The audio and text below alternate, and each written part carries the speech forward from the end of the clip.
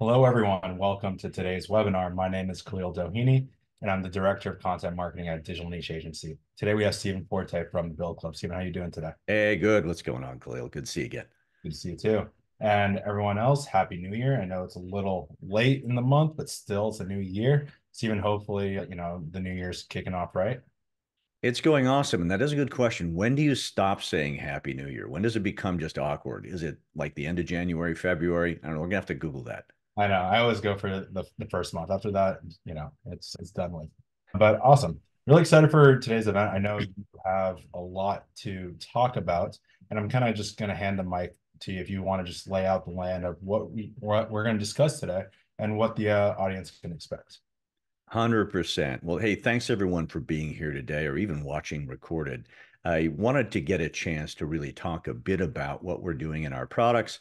I really like to spend time on these webinars going into detail. I mean, there's nothing else I hate more than wasting time going into a webinar with someone. I do a lot of angel investing, so I want to hear detail what's going on in the business. What are they doing with their products? Something maybe I didn't know before. So we'll be digging into the weeds on a little bit of it today. So from a topic perspective, I'll share with everyone. Khalil, I assume you can see everything cool, right? Yep, Yeah, I 100%. like to always make sure. You never know. You get halfway through a slide or two and no one can see a thing. So we're going to talk a bit about our sourcing service today, how we're evolving that in terms of our kind of on-demand sourcing. We have a new price discovery website we're really excited to talk about. A browser extension tool, which many of you may or may not know what they are, and I'll talk about how we're using that. We have a new plugin for Revit, which is an AutoCAD program. We're going to talk about our AI quoting features and our blueprint capability, our blueprint read. So this is going to be pretty exciting for us. And our technology partnerships with Google and Microsoft, which, it kind of funny that they landed in the same week in December. And frankly, had there been a big gap, maybe one wouldn't have done it if they knew the other was. So we got kind of lucky there. So I'm going to roll right into our business sourcing model. So as you know, we're kind of on-demand delivery of materials. That's really what got us on the map here. And we're looking at shifting some of that to almost like a fee-based service rather than a markup. So we discovered along the way that we get, a lot of orders, our average order around $1,000 or so, which is way more than Home Depot or Lowe's. But we really want to form it as a service. So almost like sourcing as a service, if you think, where people can pay a subscription price, have us automatically essentially do the sourcing for them and make it more fee-based rather than markup-based.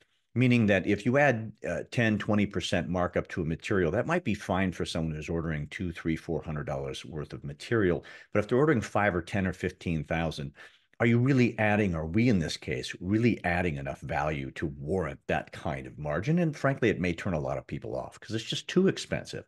So we're finding the right model there. So we're excited to do that. Along the way, we get some great discounts from our suppliers we buy from, and that'll allow us to pass a lot of those discounts essentially to a lot of smaller contractors. And keep in mind today that over 90% of the contractors in the United States have around 5 or 7 employees or less. I've forgotten the exact stat, but it's somewhere in there. So it's a huge plethora of the contractors that are out there that need it. And really making it, like I say, less punitive on the orders. We're going to utilize, of course, our quoting tools, our AI tools, and all this for ourselves as we roll forward and make the pricing a bit more transparent. So we're just super excited about rolling that out and really being the true outsourced sourcing department. So you're going to see some tweaks in our regular sourcing business model. Now, it's been a little while since I've talked about technology, and I know we have a lot of new investors and a lot of new followers. So bear with me as I do a little bit of a technology primer. What I'd like to do is, again, give a little depth on what it is we're doing here and going into details and offering context. If you're going to spend your time listening to me talk about the BuildClub, I think you want to learn something and hear what it is we're really doing. So one of the things we do is obviously scan and track millions and tens of millions of items from all over the country now, and we absorb all that digitally into our system. We scan now 17 million plus separate products. We scan them every day. So we actually generate about 800 million new records per month. When you think of every single product we update every day with its inventory status, price, and other material.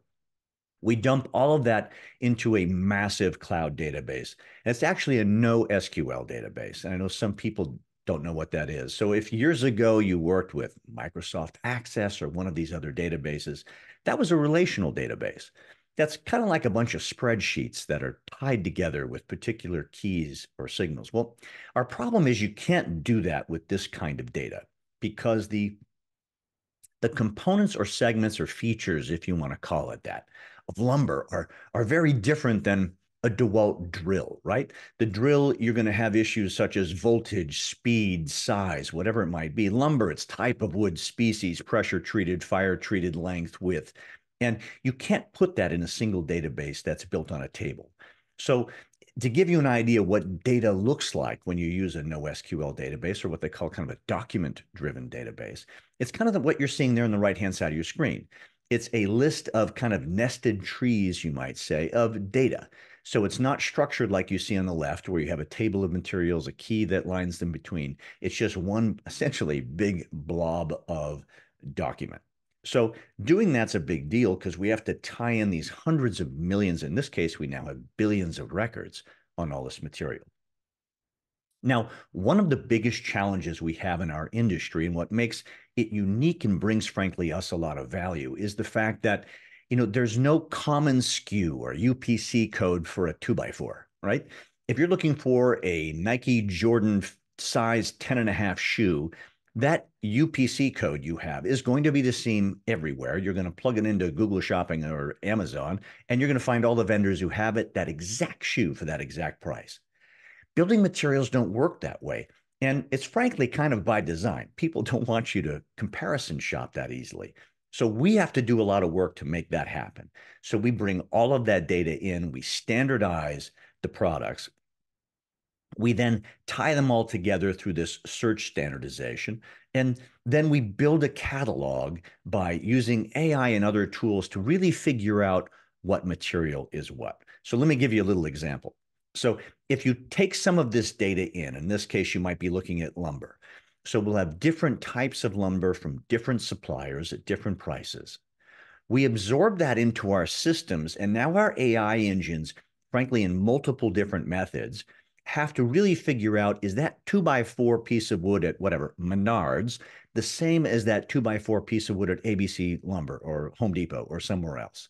So our system has to define that, because in many cases, actually, I'd say in almost all cases, the data we get in from these suppliers, they don't have the same name. They don't have any sort of brand. There's no common UPC serial number, manufacturer number. So we have to use a couple of different methods to tie it all together. And no one clustering method is good enough. So we have to use several different methods, and I'll talk about that shortly so you kind of understand that a little better.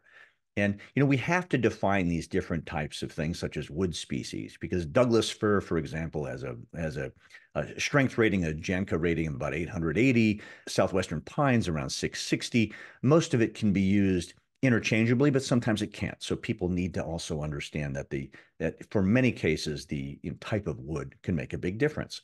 So we have to break all of these segments down together, and we focus a lot on this kind of AI space. So to give you an example, we use vector embedding for many of the components. And in this case, you essentially turn aspects of a sentence or a description, in this case for a product, into numbers so the computer can understand it. And then those numbers are able to define with the algorithms how similar those two items are. So a 2x4x16 piece of wood of Douglas fir is very, very similar to a 2x4x16 piece of wood that's Southwestern pine. They're not exact, but they're very similar and could potentially be used interchangeably. So in this case, if you look at the sentence where it says, say, feline friends say, or canine friend, or companions say, they're very, very similar in what they're saying. You can see them up here in the quadrant. However, we use a second technology called semantic search, which now looks for the meaning of the other material that's in our document, which might be a description, it might be measurements or others. So the vector in this case is deciding where the feline and the canine land on this map and how correlated they are. But then the semantic search finds meaning with meow and says, okay, that's related to cats, and places it there. So that's kind of hopefully a clear example of how we have to tie these materials together. And it's quite a bit of work. We do the same for images. So images in this case are really broken down to numbers as well, based on different shades of color, grayscale, what have you. And you can see the way this image is relegated in a number. And this is part of machine learning. And this is really a subset, again, of AI. So you may have used this before if you've ever used Google Lens. So Google Lens does the exact same thing. Hey, what's that tennis shoe? That's great. I want to look it up in Amazon. So we use a lot of that function. So back to our data, we then break all of this stuff down into tokenizations and words. Now, there's a lot of things to consider along the way in this. And for us, a lot of it has to do with synonyms. So synonyms matter, right? So someone might type in a search that it's SYP for Southern Yellow Pine, or DF for Douglas Fir, or just fir, FIR.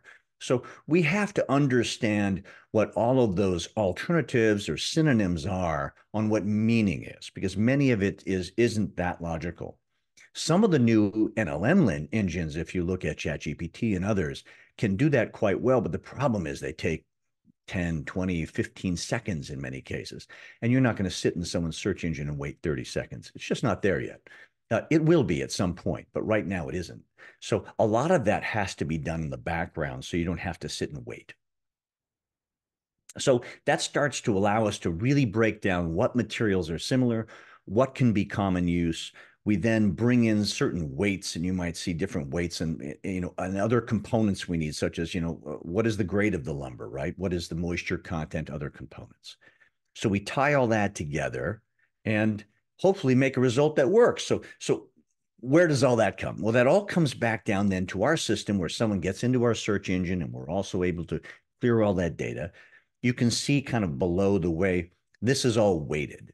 So ultimately, our engine has to decide when someone types 2x 4x 8, okay, does he mean a 2 by 4 by 8 piece of lumber, or is that person referring to something else? So we have to make some decisions along the way, and then be able to tie all that into our AI, remove any duplicates that might be in those systems, find the items that are closest, that have the best price, and pull all of that together into an end product into our databases. So this is just kind of a little peek under the hood on some of the things that we do with this data and why it takes so much time, energy, and effort to make this happen on these big data structures. But the benefit is really quite immense. And we can do so many amazing things with this data. So this is one example. This is a heat map of R30 insulation that was available in a particular time. So we can detect now with this data and have a national snapshot on what markets have availability of certain materials and what don't. And at this time, when this happened, we actually moved 4 or 5 truckloads of insulation into Arizona that was out of insulation for about 3 weeks. And we helped builders complete their projects and saved tons of money from delays and inspections and things they couldn't do. Because the traditional suppliers, their answer is, hey, the wholesale house delivers in 3 weeks. Good luck, come back then. And most of them, frankly, don't even move materials between warehouses or stores. So there's not a whole lot of flexibility, which is kind of weird. And, if I walk into a Foot Locker tomorrow and I want a size 10, back to that size 10 and a half Nike shoe, in many cases, they're like, hey, I'll have a guy here by 4 p.m. delivering it from another store and you can take it off. I mean, that's a $100 pair of shoes. But you can go in looking for $10,000 of dimensional lumber from a warehouse. And they're like, yep, sorry, the guy doesn't come till next week. And, you may be burning a ton of money in labor or other types of costs in the project. So how else are we monetizing this data? What else are we doing that's cool? Now that you understand a little bit of what's behind the scenes, how do we make cool products out of that? So one thing we just launched, and if you go into our website, you go under shop, you'll see an extra icon there to go into our discovery site. And this is like a Google Flights or Kayak for building materials. So you can actually get into our site, see a histogram of the history of price for that product, and frankly, see a list of all the materials and where it's available and find the best price. No one's been able to do this before. How would you know? You'd have to log into Menard's website. Then you log into Lowe's. Then you log into Home Depot. And you'd be absolutely amazed how even Home Depot can vary between 10, 20, 50% or more the price of products between their own stores, even 6, 5, 3 miles away. Blew me away. I didn't expect that. I kind of thought it was, McDonald's pricing, right? You pay for a Big Mac and it's the same kind of price everywhere. So I'll show a quick video snapshot of what we do. Rather than doing live demo, I thought this was easier, so I just recorded it.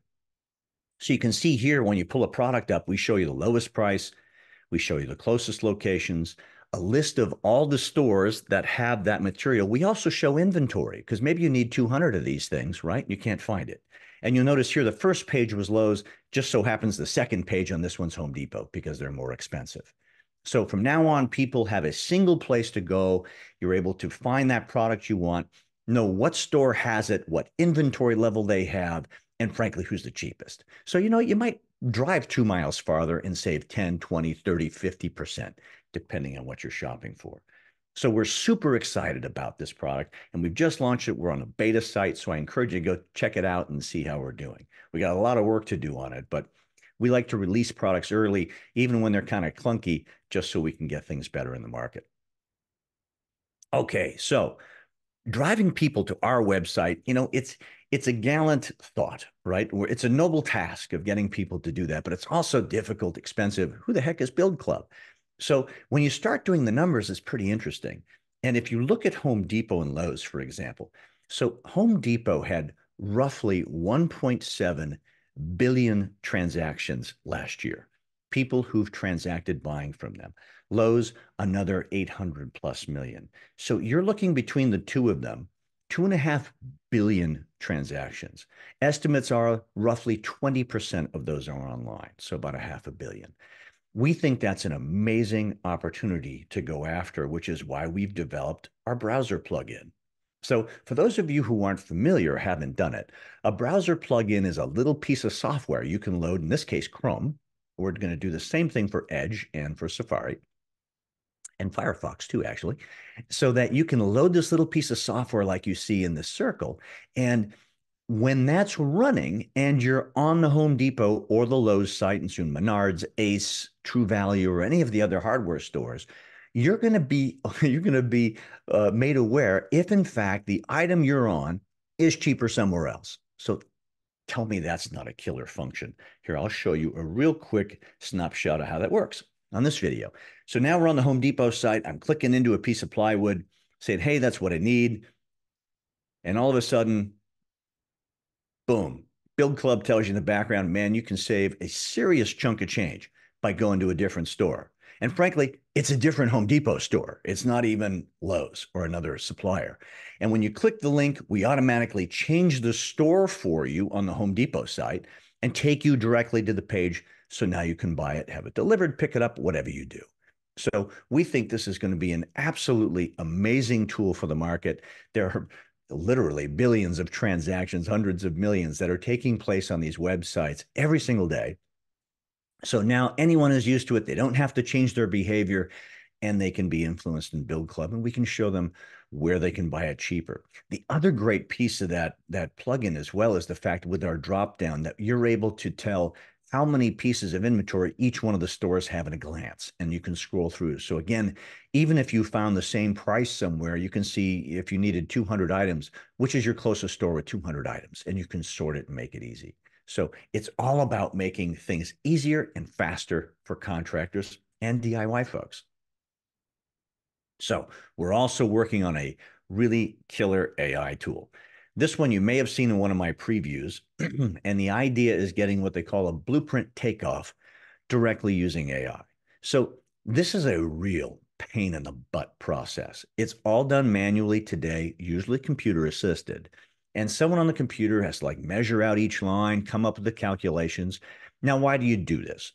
Of course, you do this because the architect hands a contractor the plans, and generally architects have no clue what it might cost or what sort of materials it takes to build something pretty that they designed. So the contractor then has to figure out, based on these plans, what do I need? How much drywall, how much lumber, how much material, how much tile, how much flooring square footage, how much wall square footage for paint, how many outlets, how many plugs, all these things, right? So we're working on an AI that can do a lot of that. So this isn't by any means a user interface. This is our engineering interface. So I'm just kind of showing you, again, under the hood. This is tied to a proprietary engine we have back, leveraging a lot of the AI tools that are out there. We're building our own learning and our own tuning of the AI engines to get us what we need to do things. So in this case, we're looking at, like I say, taking a plan. So we're going to simply upload a simple floor plan in this case and say, all right, well, if I'm going to buy drywall to build this place and re-drywall it all, how many sheets do I need? Now, normally there would be many steps in that process. We have to calculate the wall square footage, everything else. And you can see that here our AI, and sorry for the ugly format, but again, this is a development platform. You can see it's calculating the square area of all the walls for each room, interior rooms, mind you, not exterior. It's also subtracting out the gaps for windows, the gaps for doors. So it's going to come down to the bottom, tell you the actual square area inside net for the facility, and show you how many sheets of 4x8 drywall you're likely going to need to do the project. So we think this is going to come a long way. It's nowhere near doing very complex blueprint plans today, but we'll be continuing to evolve over time as we develop this technology. So we're super excited about this. And again, even as an estimation tool, hey, what roughly does this thing cost to do? We're actually also working on a product that can kick out an entire bill of materials to build something, which means everything: vapor barrier, the number of nails, how many outlet covers, everything that's in a design plan. So stay tuned. That's going to be a longer development cycle. It's quite complex, but it's super cool. So that said, I'll skip to a next interesting tool, very similar. So the other problem in this industry is filling out quotes. So any of you who've ever done this, or if I have contractors in the audience, you know this is your biggest pain in the butt, right? So you get a bill of materials. In this case, you can see kind of an ugly list I have here. There are many different things on the list. Each room may have the same materials listed for each room. You notice the different units. One might be a sheet, one might be by the inch. You know, it's somewhat confusing in showing you the different areas. So typically what happens when you have this kind of document or a spreadsheet, or, you know, frankly, sometimes we get pictures of handwritten documents of what people need. The process of taking it, retyping it, creating a quote for everyone. I'm telling you, Home Depot does this, Lowe's does this, ABC, Builders First Source, every supplier, Beacon Roofing, they all do this. They get the email, they open the PDF of the spreadsheet, they look at it, they type it in. So what typically happens today is a contractor will take this list and no kidding, they'll kind of barf it out to 15 vendors. Of those 15 vendors, you might usually get 2 to 3 replies.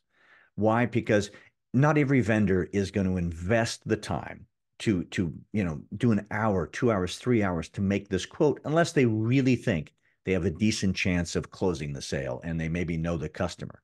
So as a contractor, it's super frustrating because it's very difficult to get competitive quotes because most people don't want to waste the time. As a supplier, it's kind of frustrating too because you don't really know who to waste time quoting. It might be a brand new, excellent customer who's either really needing the material or maybe he's just price shopping you because he's going to build in a year and you just wasted, a day of your time, 6 hours through 2 hours, whatever it is, creating that quote. So I'll show you a second example of our iteration AI, and that's actually taking that list I just showed you, which is a pretty ugly list, and making that, let me go back here, and making that into a quote. So in this case, I'm going to upload this kind of big ugly list I showed you. Nothing's in a great format, kind of hard to read. You can figure it out. It's got a lot of extra data on there that's kind of confusing. And we're training our AI engine to be able to read that material and actually take it all forward.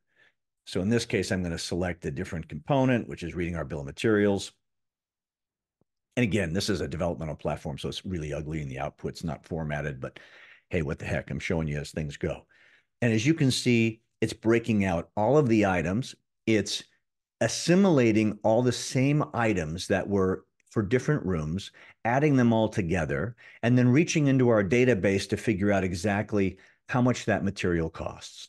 So now, in a matter of a second, we've generated a custom quote. So being able to not only do this ourselves, but provide this tool to all the other 20,000 plus, whatever it is, building materials and hardware stores around the country who want to automate their quoting process and just simply attach their own inventory database is going to be super cool. And again, I'll go back to that data piece I showed you before. Our ability to then discern that kind of cryptic, SYP 2x4x8 that someone might have on their quote request. And for our systems to understand that that's Southwestern pine and that's a 2x4x8 piece of lumber. So that's part of our, again, proprietary engineering to actually be able to understand what's being read off that document, find the appropriate item in our database, and of course, quote the local price for that zip code. And I'll talk in a moment why that matters on estimating. So one more super cool tool we're really excited about and hope to have out in the near future at some point. So if that wasn't enough, we're now also embracing architects. So for any of you who are familiar, there's a program called Revit. This is run by Autodesk. They're a $5 billion company, about 13,000 employees. They're the largest developer of CAD, computer-assisted drawing software in the world. And they have AutoCAD, which you may have heard, which is a bit more about line-driven designs. Revit is the tool that most developers use for homes, building, multi-tenant buildings, large projects, you name it. They architect it on Revit. And the important thing here is when architects are inside making their plan designs, you hire someone to build an addition ADU in the back of your house. Your architect's going to give you a great plan. You're going to look at it and go, God, that's beautiful. How much, right? And the architect hasn't a clue. I mean, not even a near clue on how much that's going to cost to build because they really don't know what the material components are, let alone what they cost. So what we've done is built a plugin for Revit.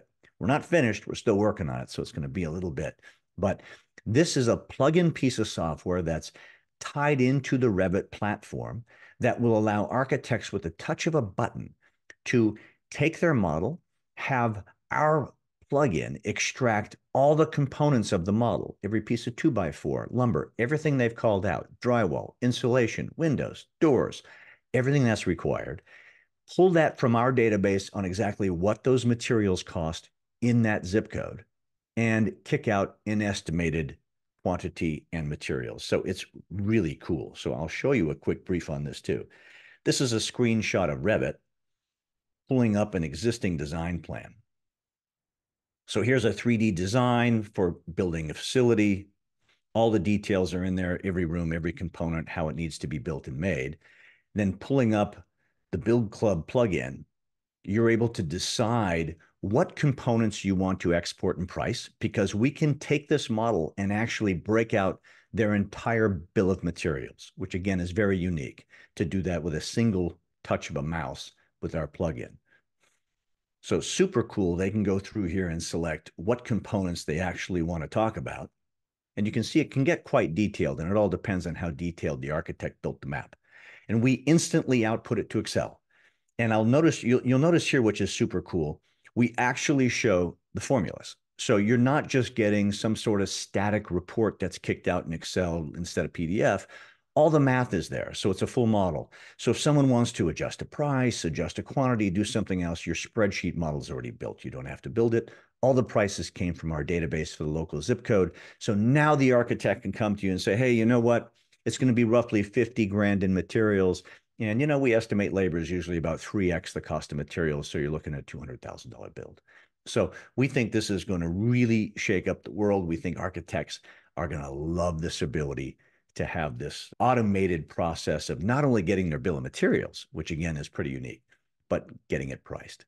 So we're thrilled about this piece. And again, continuing to develop this as we go and hope to have this in the market probably early Q2.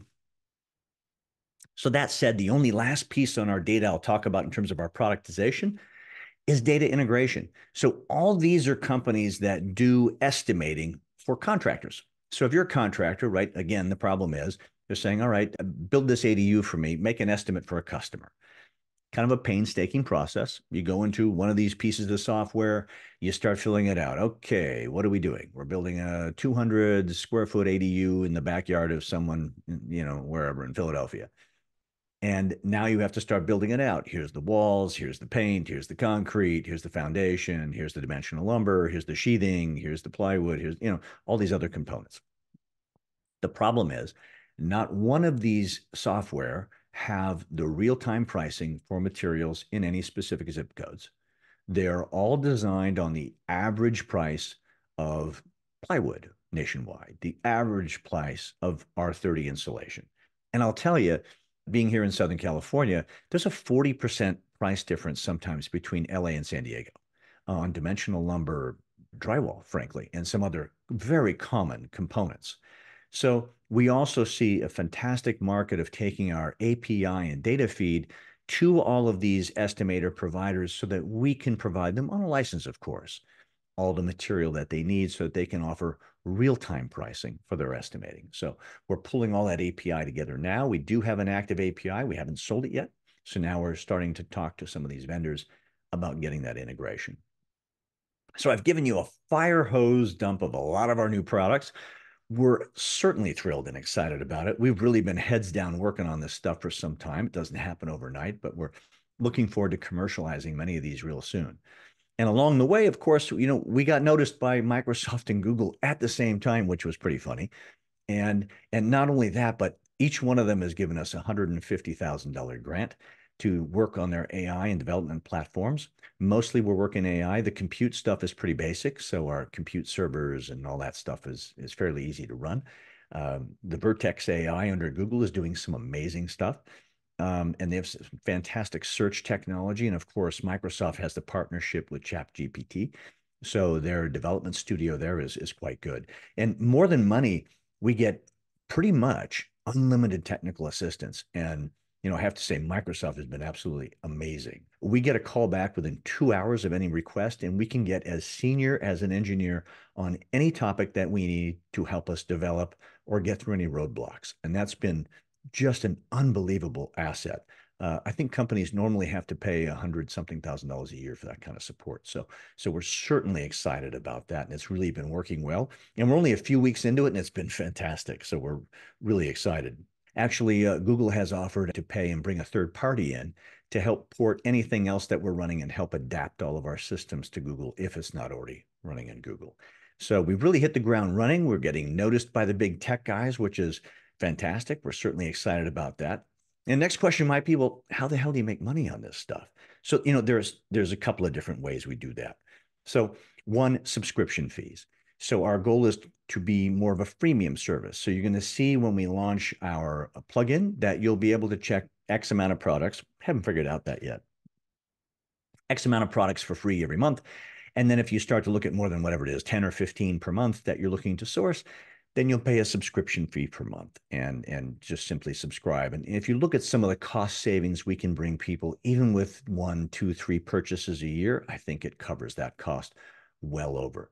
Some of those differences in costs are just phenomenal. If you saw that, like with the plywood and otherwise, it can be a big difference. Other things we're doing is sourcing fees. So again, sourcing back to our sourcing business, that's taking fees for that rather than just margins. Attribution commission.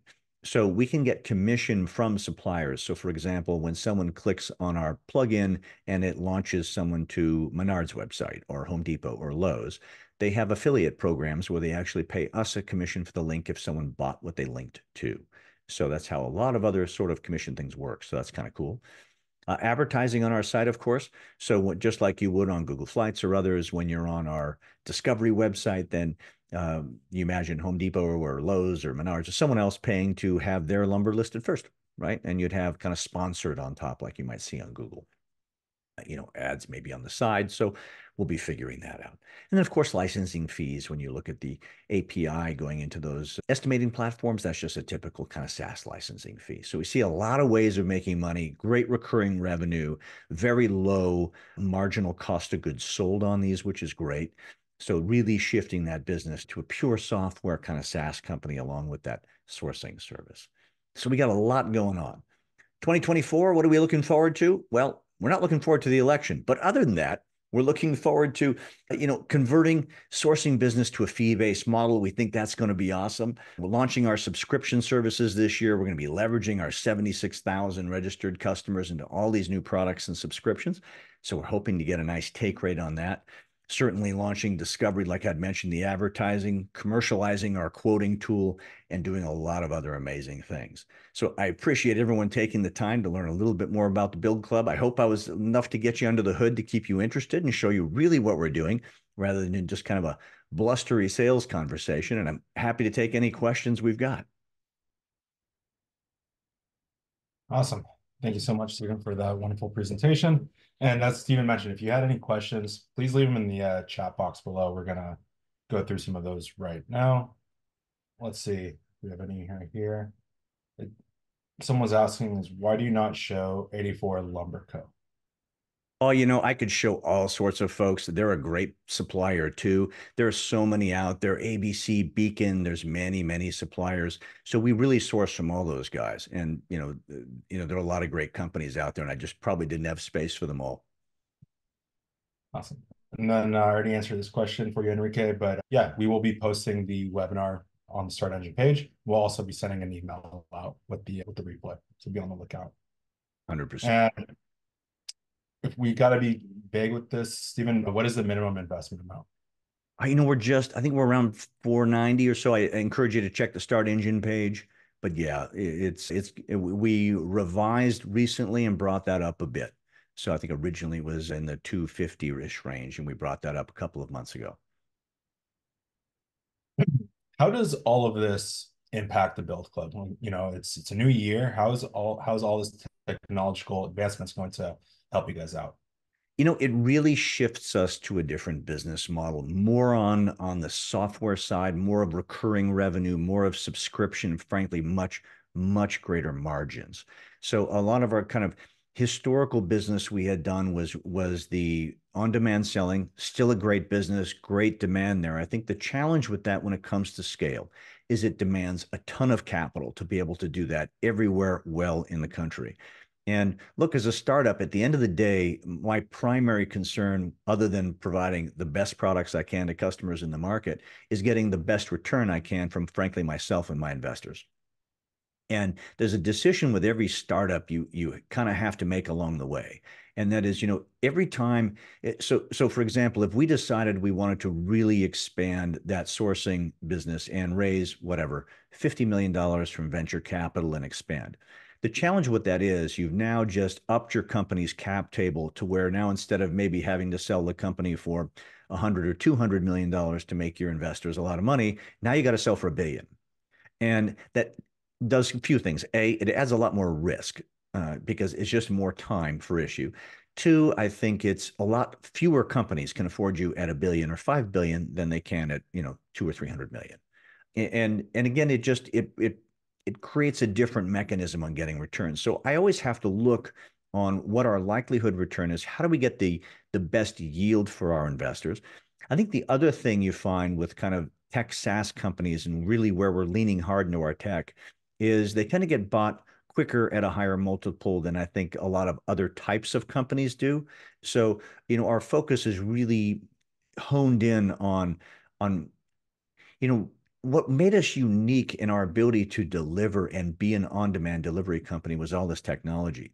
And to be frank, after, taking a little bit of time to soul search our business, we're like, gosh, we're really just not leveraging that amazing stuff we created because ultimately, delivering and things, that's great. But we think we can bring a lot more to the market and scale a lot faster with software. So I think fundamentally, that's where we really decided to lean a lot further into our own technology and maybe a little less on focusing on just geographic expansion or, selling more product.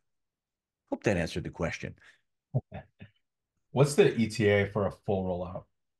Well, each product has its different life cycle. So if I were to guess, our website is already out, the price discovery website. So I encourage you to kind of clunk it around. You'll find it's not perfect, but we're getting there. We're doing a lot of work on the back end still with the data. I think we'll probably see the plugin over the next maybe 6 weeks go commercial, and we'll have that out. So we're near commercial on that. It's working really well.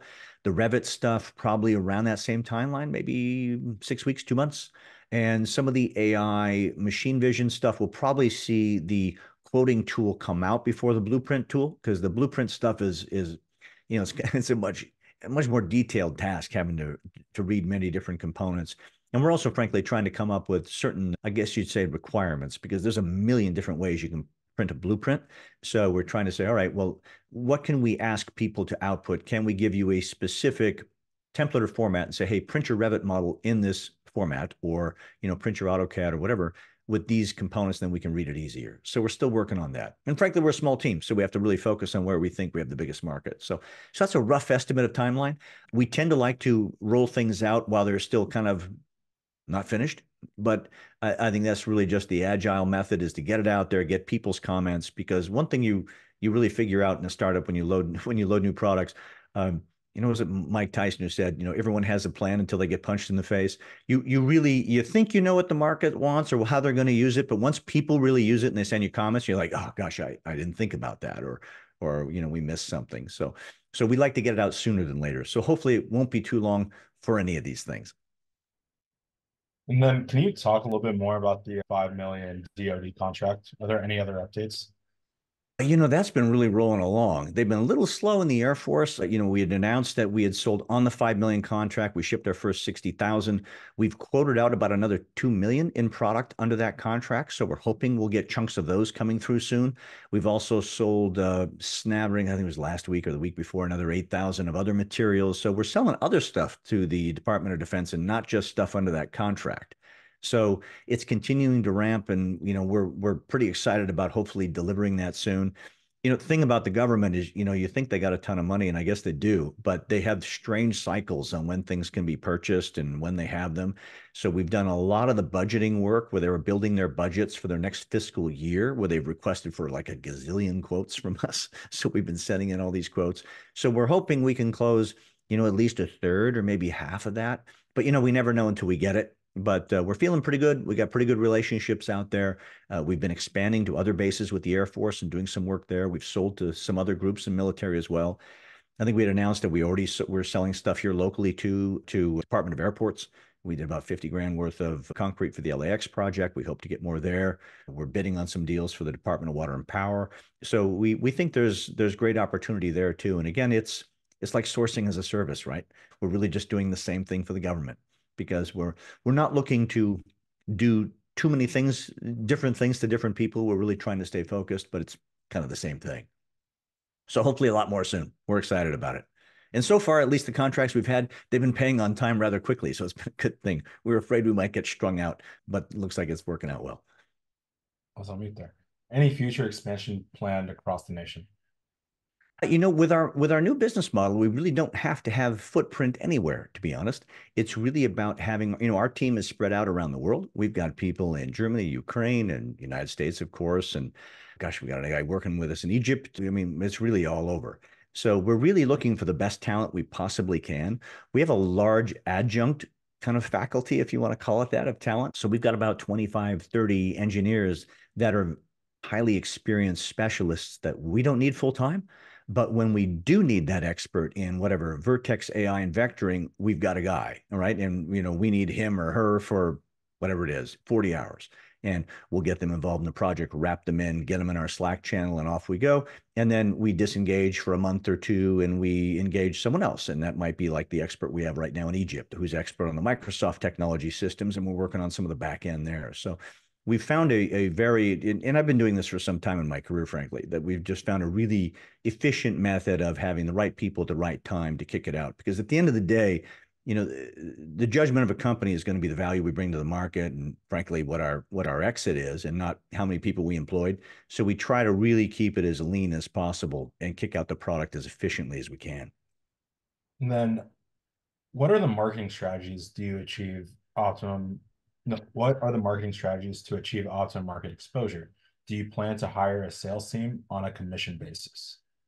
That gets really expensive. And I think you'll find a lot of the places, I have kind of a funny rule that if I'm looking at a SaaS product or something online that I'm interested in for the business or otherwise, and they say call for a quote and a salesperson will get a hold of you, I already know it's too expensive, right? If they have to pay a salesperson to interact and have a conversation with me, then I know it's too much.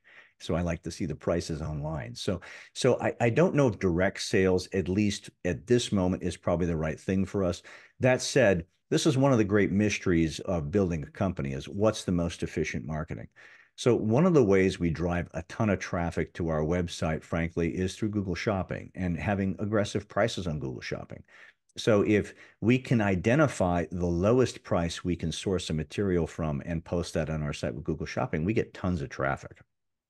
So that's one kind of method to drive people in to either A, buy from us and have us source it. And frankly, there's a huge number, and I'd mentioned on a previous webinar of I think we'd had 1.7 million, whatever it is, visitors to our website, and how few actually bought from us, which is normal, right? You don't close everyone who hits your website. So our goal was, well, all those people who decided not to buy from us, maybe we were too expensive, maybe they didn't want that same day delivery, they're just looking for the product. Now with our kind of new web discovery site, they can find a tool there that they can self-source.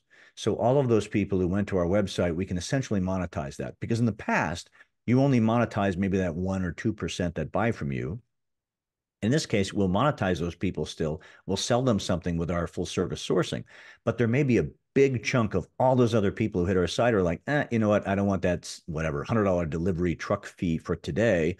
But gosh, I'll use your discovery site and find the lowest place to go buy it myself because I'm just going to go pick it up in my truck. And now we think that these products will allow us to get that incremental gain out of that same marketing spend. So it always comes to, Google search advertising tends to work. Some Facebook stuff tends to work. And we're looking when we roll out the browser extension, frankly, to get as much word of mouth as we can. We'd love to get exposure with influencers, maybe the DIY shows, right? Where people are fixing up the homes and making those TV shows.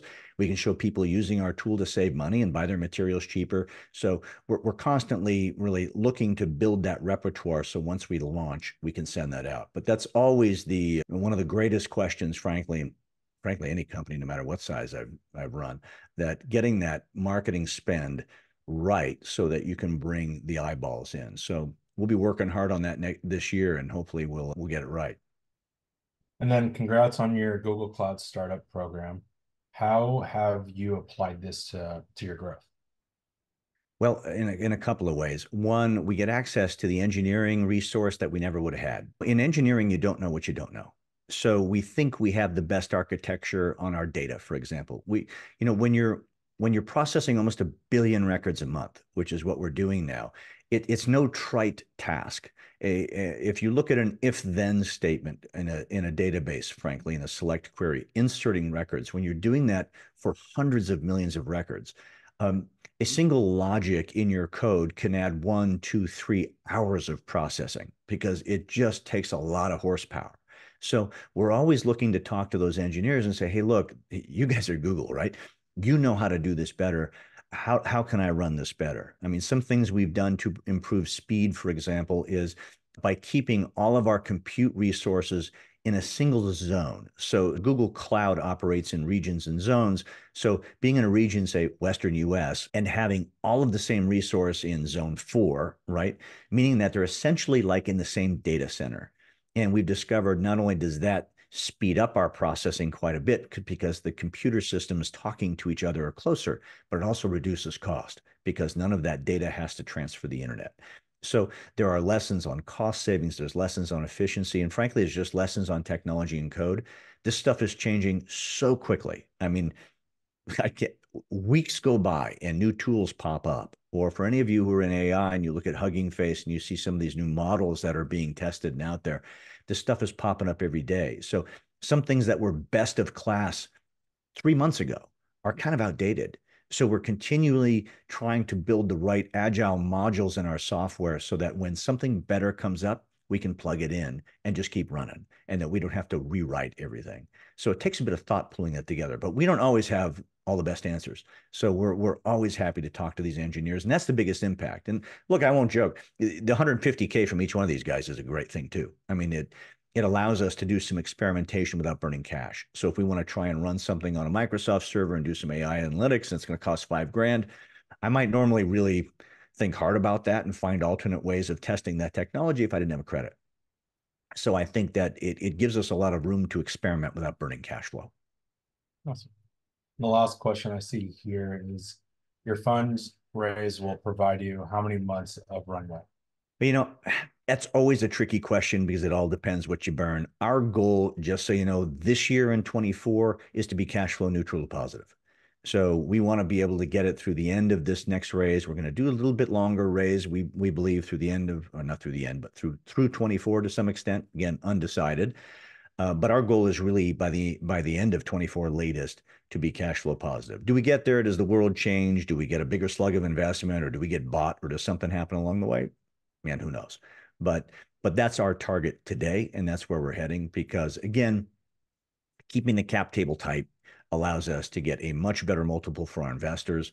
We expect this type of tech company to tend to be sold, who knows? And again, it's very difficult to say these kinds of things on these regulated discussions, but they tend to go a little faster than longer. So that's our goal. Whether it happens, who knows? But our goal really is to keep the cap table as tight as we can, because we think there's a lot of companies who, if they were to acquire us and plug us in, can get a lot more mileage. I mean, if you think of a company like a Home Depot or a Lowe's and the tens of millions of dollars they're spending on doing quotes and things alone for customers off the pro desk and other things that they do, our software tools can save them a gazillion dollars and we'd be a rounding error. So, not saying there's anything there, but I think there's just a lot of angles like that with many other companies, I think around the world, frankly. And the one other piece I'll mention about, kind of our software business model, and I was just on with one of my investors overseas the other day, that this business model now can be expanded globally. So everything we're doing digitally, I described to you today, will work in the UK, will work in France, will work in Malaysia, will work in just about any other country. So that makes us far more scalable for license, for partnering, for other things. We're too small now to go dipping into those waters. We just don't need to. The US is big enough, but we could easily do deals with others who can. So we're pretty excited about 24. Then a question came in here. When do you see coming into Montana, and how, as an investor, can we be part of this transition?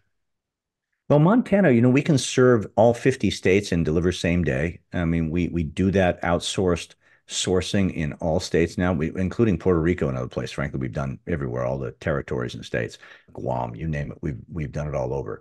We don't offer 2-hour service there. It's a bit sparse, as you know. There aren't a ton of suppliers. There's not a huge density, but we can service that market, and we of course outsource delivery. So from the actual delivery part, we do that area there. Obviously, our digital products will have probably, I'm not sure if we're covering Montana yet. I'll have to check, but we'll probably, if we're not covering it now with the data that we secure, we probably will be within the next 30 days. We plan on having, our goal is over the next 3 to 4 months to have probably 2,000 plus stores that we scan nationwide. And that's just a tremendous amount of data.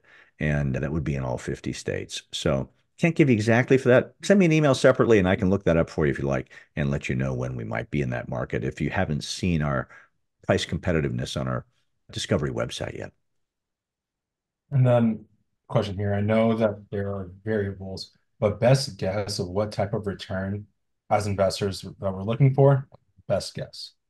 Yeah, wouldn't that be great? Look, and again, all of this is going to be cut by compliance and never get to see on the video again, I'm sure. But, at the end of the day, I always look for a 10x for myself and my investors. Will I get there? I have no idea. That's my target. In my history, I've only gotten below it once for my investors in about a 9.7 in 18 months. So it still wasn't bad.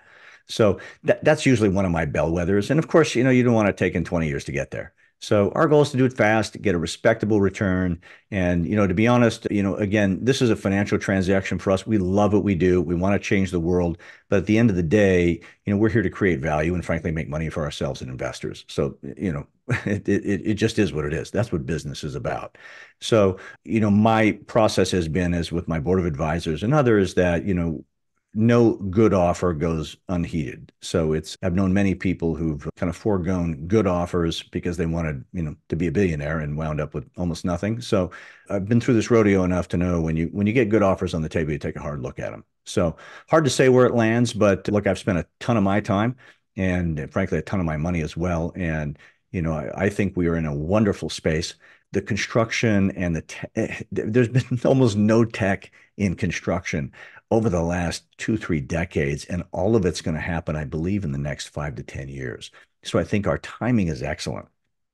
And frankly, timing, in many cases matters more than frankly even strategy or design or product in some cases. So I think we've got our timing right. I believe we've got our product right. So we're super excited.